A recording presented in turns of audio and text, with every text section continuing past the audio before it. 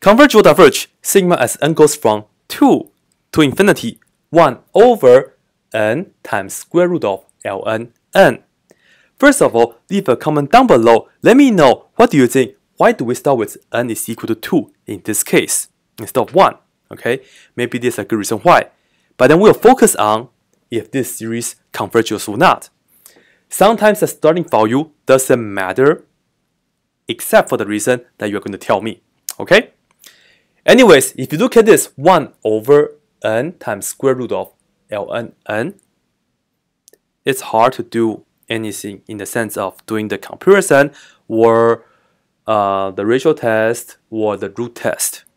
But it seems like this is something that we can integrate. If you look at this as 1 over x times square root of ln x, that's something that we can integrate. With that being said, let's use the integral test. Okay, so let me just indicate this. Let's use the integral test. And then in order for us to use the integral, you have to tell me what the function is. Of course, the function is just this, and you replace all the n with x, except for this n. That's the name, ln. But then you replace this become x, and that become x. F of x is 1 over x times square root of ln x. Okay? And then in order for us to use the integral test, for this function, we have to make sure 3 things. You can do a graph, and you can tell me the 3 things. First, this function is positive, meaning it's above the x-axis. And second of all, it's continuous, right, for this portion. And then third of all, it's decreasing. So I'll just abbreviate this right here, decreasing. Yeah.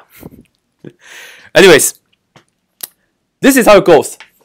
I'm going to check the improper integral version of that. So let me work out the integral with you guys. From 2 to infinity, 1 over x square root of ln x. Haven't done integral for a while, right? Alright, the integral test says if this improper integral converges, then this right here also converges. If this diverges, this also diverges. But then in terms of the convergent, if this converges to 5, for example, this does not converge to 5. We only know in terms of the convergence, they will have the same convergence. Either they both converge or they both diverge. They don't necessarily converge to the same value. But then our answer, we only worry about if this converges or not. Okay? Alright. To do improper integral, 2 things. Know your integration and believe in your limit. So let's do it. To integrate this, I'm going to use the u substitution that u equals to inside function, which is the ln x. And then you see du is 1 over x. dx, multiply x on both sides, you get dx equals to x du. And we'll take this integral into the u world. Let's see what we get.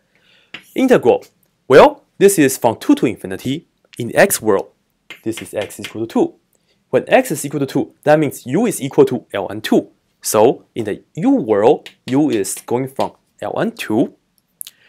When x is infinity, we know ln of infinity is also infinity. U is also infinity right here. Okay? And then inside we have 1 over x is right here. Square root, the ln is the u, so I'll put down the u right here. Dx is x times du. X times du, like this. As we can see, this x and that x will cancel each other out. So now we can focus on doing the integration. And to do so, actually you have to take one more step. 1 over square root of u. We are going to write it down as u to the negative 1 power first. Okay? And then we haven't done any integration yet, so we have to put this down. And then this is the u values, ln2 to infinity. How can we do this integral? Well, this is now power rule backwards. We add 1 to it. Negative 1 plus 1. I mean negative 1/2 plus 1 is positive 1/2, right? And then we have to divide it by this new power. dividing by 1/2, it's the same as saying multiply by 2/1. So now we have 2u, and this is the 1/2 power, so it's a square root pretty much, right? 2 times square root of u, and I'm just going to work out everything in the u world.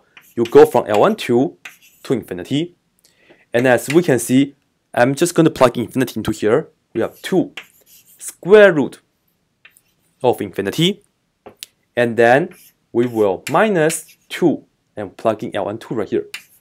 Square root L12, like this. This is what? Infinity inside. Square root of infinity is still infinity. 2 times infinity. It's even bigger infinity. It's infinity. Minus, this is just finite. Infinity minus a finite value is still, it's infinity. Okay? You see, I just work out everything in the u world right here.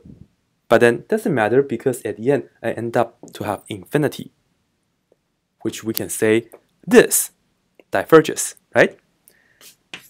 So let me put down div stands for divergent for the improper integral.